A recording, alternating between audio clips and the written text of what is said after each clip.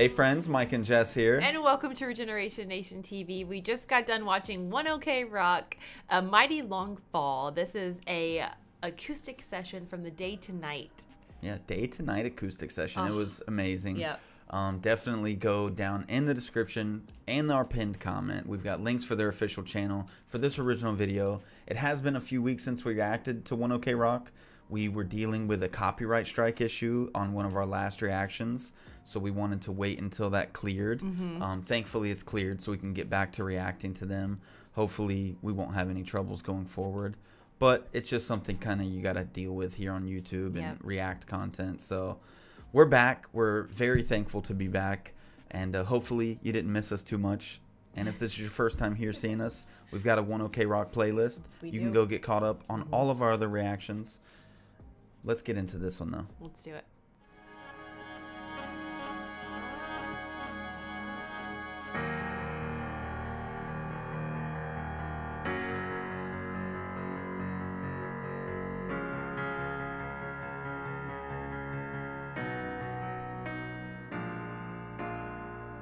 When we met,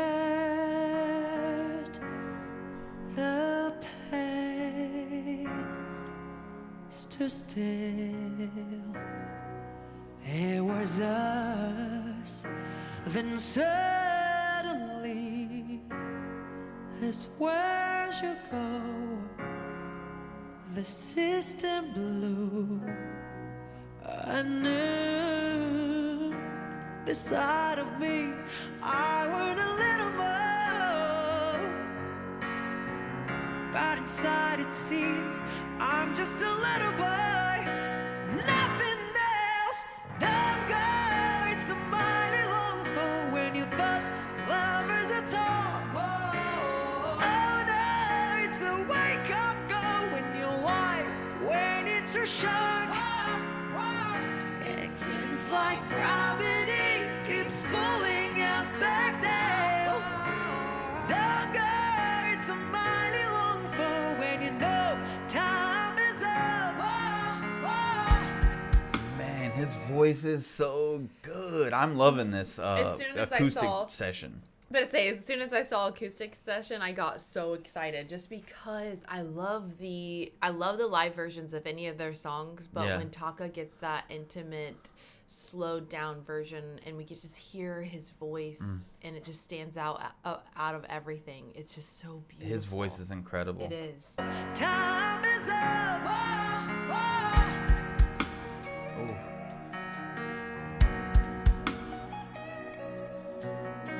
I like that.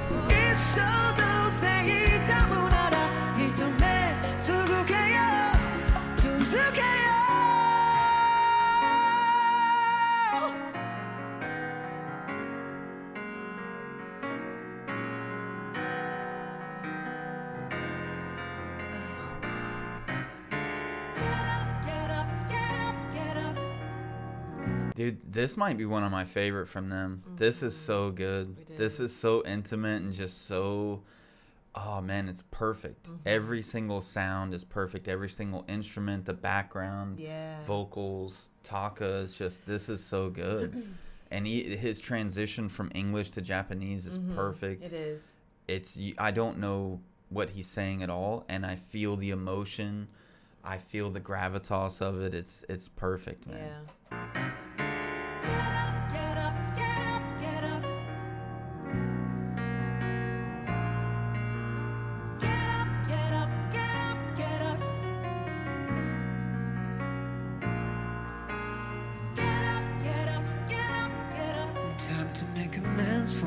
you did.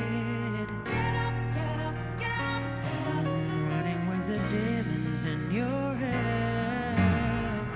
Let's shout it out completely. You never really wanna know. Let's shout it out. We're screaming. Oh,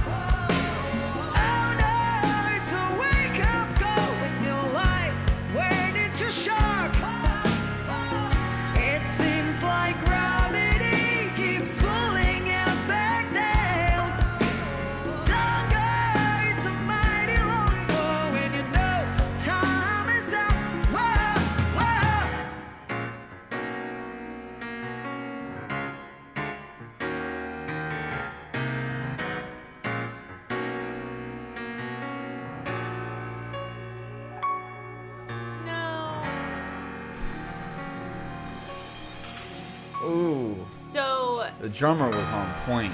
yeah. Wow. They filmed that so well at the beginning of it. When it panned out to the audience, I was like, they're in a concert with people didn't watching. know. I thought it was like a panned around like dome. Yeah, it seemed so intimate that I Nobody thought was they were there. in a room. Yeah, just I didn't by think themselves. that anybody was there. And when it did that, I was like, what? It's a concert?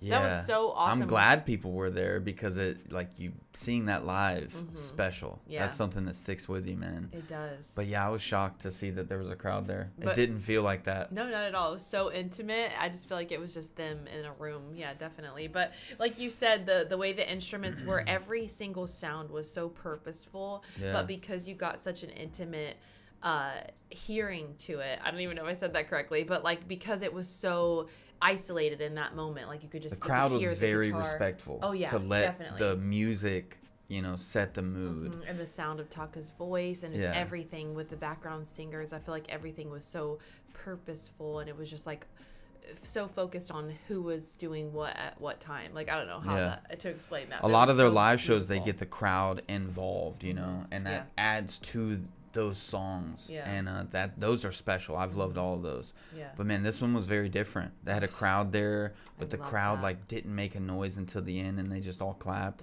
And it was really the music and the instruments and Taka's voice and the background vocals just taking control on this one, and it was perfect. Yeah. That was one of my favorites for sure. That was so nice. That really was. I have missed One OK Rock, Yeah. and coming back to them, this was a really good one to come back to because he already hooks you, and then this one was just even more of a hook because you just got that. You felt like you were just in a room with them alone, and they were singing just to you. It was just, I don't know. It was special, man. And I am so intrigued. Okay, I was like, I forgot my thought that I'm like, I'm gonna remember it while we were talking. I know. On the back of his shirt, it said "Class of 2009," and it got me very intrigued glad you mentioned because that. our oldest is Class of 2028. Did I say 2009 or 2029? You said 2009, but I meant to say 2029.